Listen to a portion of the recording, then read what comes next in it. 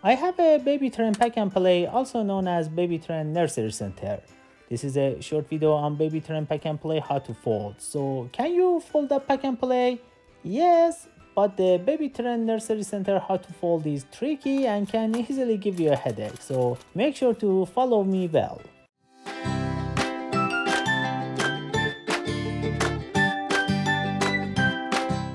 Rotate the center handle in the Playard counterclockwise 90 degrees and raise the center as high as the top rails. Gather the legs and wheels together a little bit. Do not release the sidebars before raising the center.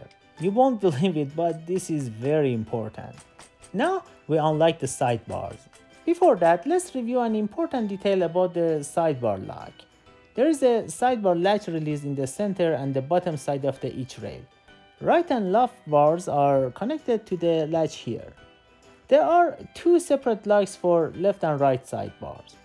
You have to squeeze the lever with two hands until the rail releases the two sides. You have to make sure both the left and right are unlocked.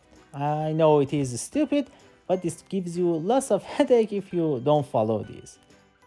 Anyway, first squeeze to release, then push down for each side.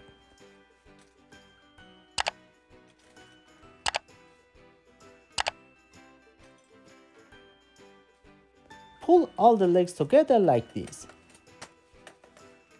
Now we wrap the mattress pad around it like this. Make sure the cushion side is up. You can also fit the bassinet if you want.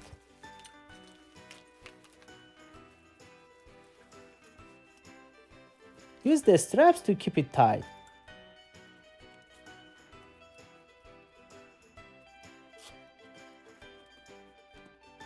Bag it up and you're ready to go. Just make sure the handle is out of the box like this. This video is not a sponsor, and I also spent lots of time making and editing this video.